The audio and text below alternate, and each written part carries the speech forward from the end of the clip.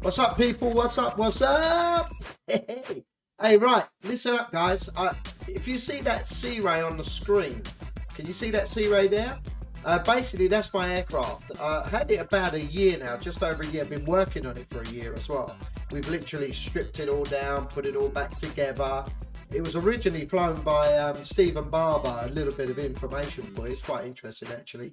It was actually flown by Stephen Pee-wee Barber, Lieutenant Colonel Stephen Pee-wee Barber. He was a U-2 bomber pilot, and he was the person that actually put this paint scheme onto this aircraft. It's an amazing aircraft. It's a Searey, for those of you that don't know.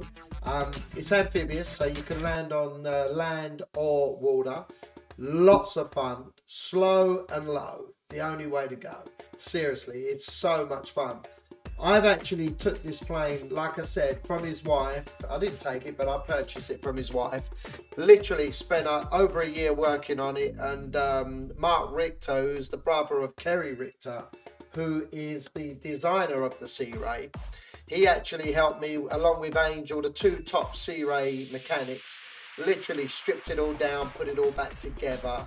I've literally done 3 test flights with it right now. And my buddy did a test flight for me as well, Zane. And just having major problems trying to get this prop. We know it's the prop now. It's got to be the prop. It can't be anything else. The engine's totally serviced. The engine is amazing. Everything else is really good. The engine, like I said, runs really smooth. It's been totally upgraded. Beautiful, beautiful aircraft. It's just this problem we're having with the prop. I just wondered, you know, I thought I'd put it out there. If there's anyone out there who literally has had a Viking 110 on a Searey, if you could let me know in the comments and let me know what prop you had on that engine, I would very much appreciate it, because that's the research I'm doing now.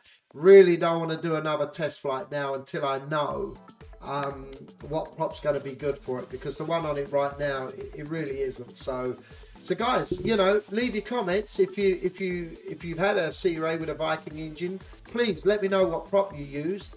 And this project's got to go on. You know, I want to get another test flight in, but I want to make sure the right prop's on it.